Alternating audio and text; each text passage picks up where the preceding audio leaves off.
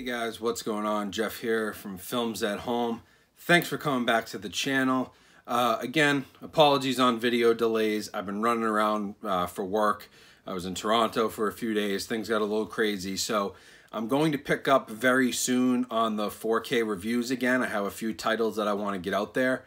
But while I was away, I had an interesting comment come in from viewer Tim Moncrief, and he basically said, hey, I'm hearing a lot on my Facebook group that he runs about sort of home theater equipment and 4K Blu-ray collecting and all that stuff. It encompasses everything. He runs a few different groups.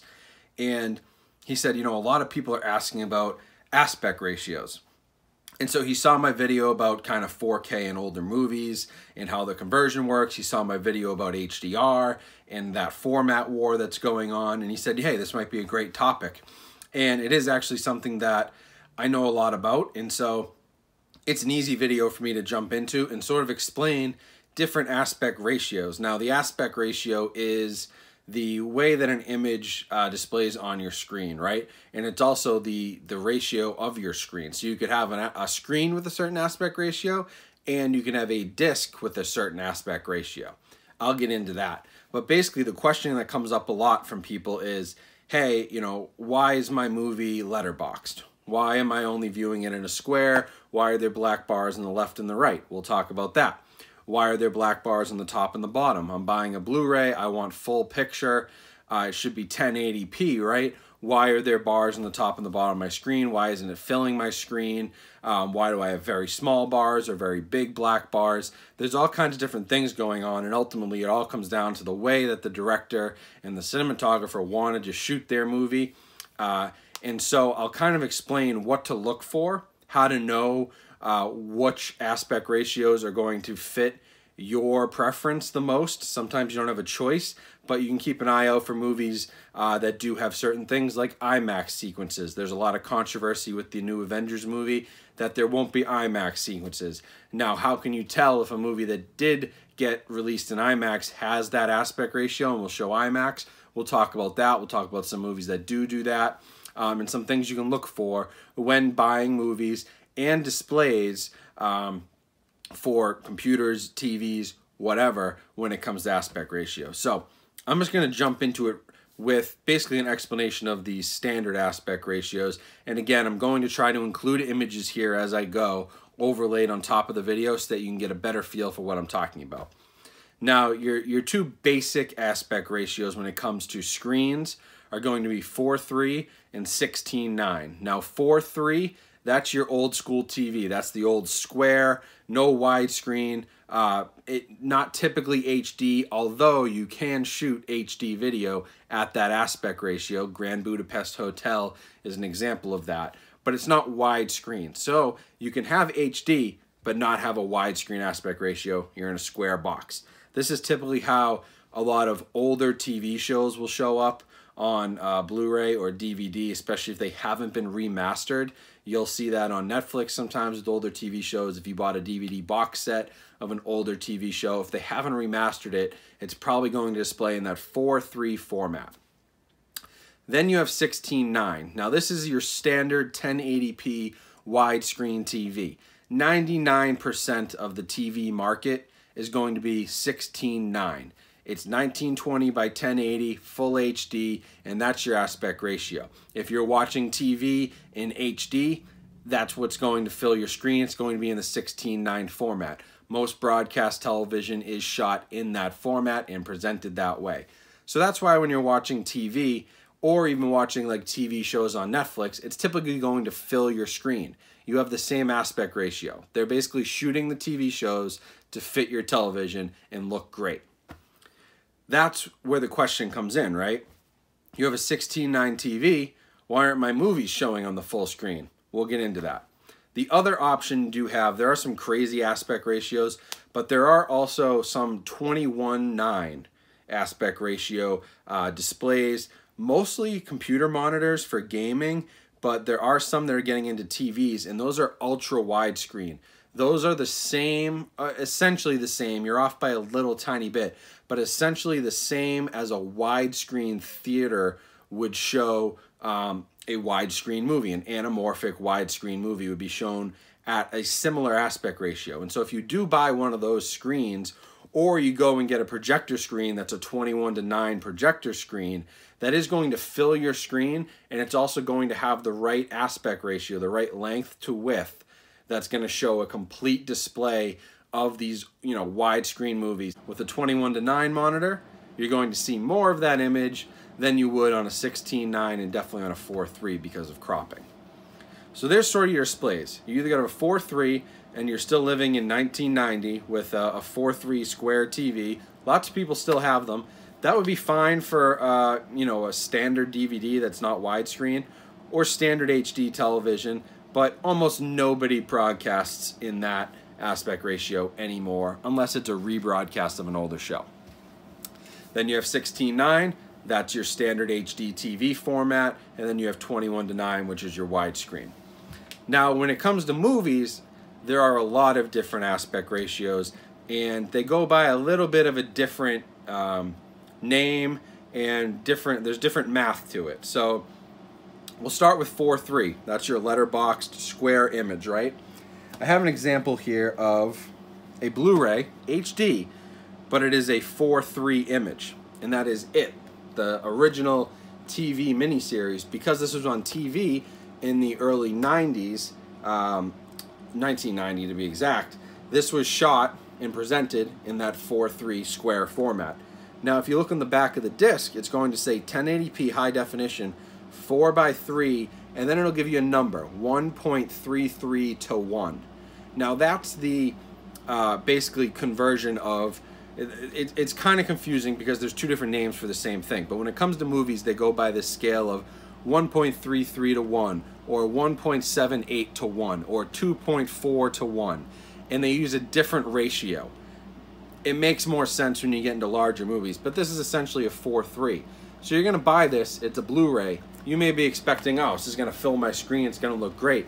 It's not the case. If you look on the back of a lot of Blu-rays, right where, above where it says special features, it says main features. This is where you'll also find information about the audio track. It's going to tell you most times what the aspect ratio is. And so you won't have any surprise when you go to buy it and it's squared off on your screen. You should have known that by buying it, especially because of the format and the age and the fact that it's a TV miniseries. This is still an HD. It's still an HD image. This is where people get confused. It's an HD image, high definition 1080 image, but it's presented in a 4:3 aspect ratio. So that's a little confusing, but that's a good example of that. Now, your standard format for TV is 16:9. A lot of movies don't use that standard, but there are some examples. For example, here I have Train to Busan. This is a great zombie film from Korea. If you haven't seen it, it's awesome. I highly recommend it. If I look on the back, though, again, in the tech specs, down here at the bottom, it says 16:9 widescreen.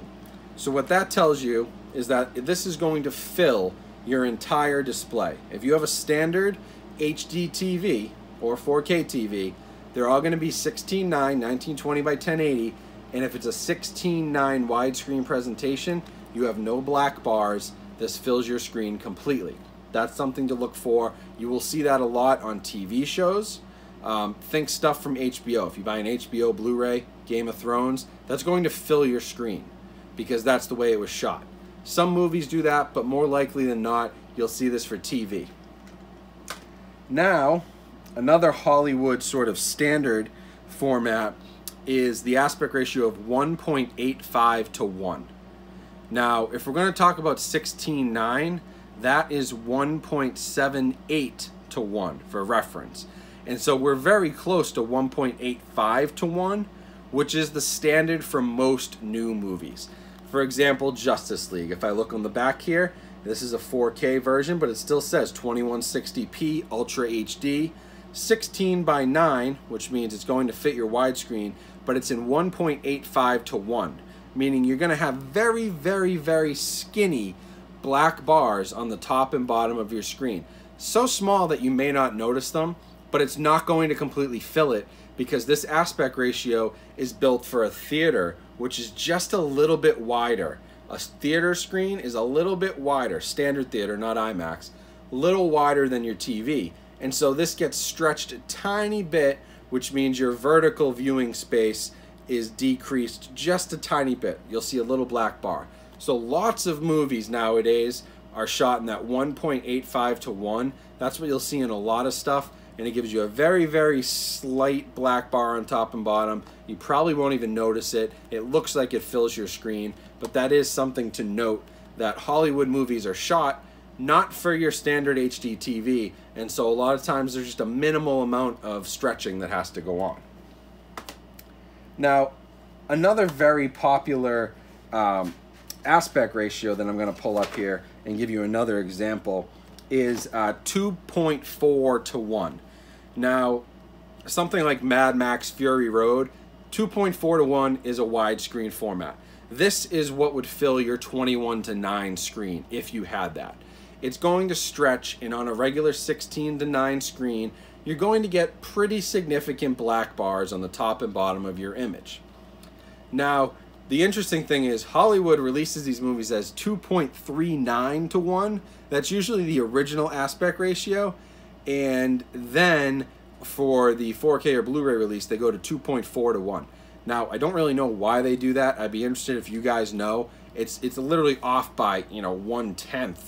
But they make that change for whatever reason. Usually they don't do 2.39 to 1, they do 2.4 to 1 for the home release, which is what Mad Max is. So again, regardless of 1080, 2160, 4K, 2K, whatever you've got, this image is going to stretch the screen, so it's going to be a skinnier, wider image with black bars on the top and the bottom of your screen, pretty significant. Now, the interesting thing is when you get into movies that play around with IMAX, right? So a great example here is The Dark Knight.